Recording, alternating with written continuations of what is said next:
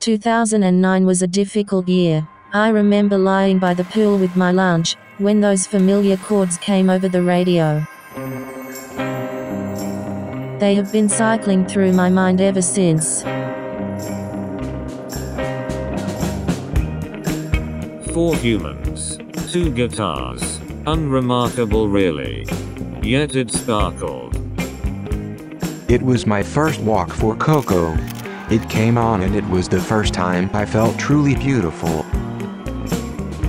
Things were going well for us. Then we heard this little group from Australia. We thought we'd heard it all. The pigs, the tigers, the goats, the dolphins. And we were like, what is this new sound? It changed everything. You are still in my heart mirror ball. I look at you and suddenly I'm a virgin in a dance hall. Much of the recording would take place at the singer's cramped North Melbourne share house. Jeffrey insisted on using these tiny microphones he'd kept from his days working for the government. They would take hours to set up. Sometimes he'd call me in the middle of the night and we'd just start laying down new ideas right there. He always knew when I was up. However, the exciting recording process would be overshadowed by deepening conflicts within the band.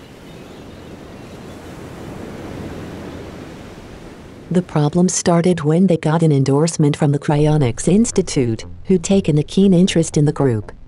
However, they could only provide 3 chambers between the 4 of them. In the end, they decided Brett, with his 20/20 vision, was the least deserving. It would be one of the toughest decisions the band would make. The band pushed on to finish the recordings, which became All the Pleasures of the World. It was released to universal acclaim and is now regarded as a classic amongst the world's most discerning music enthusiasts.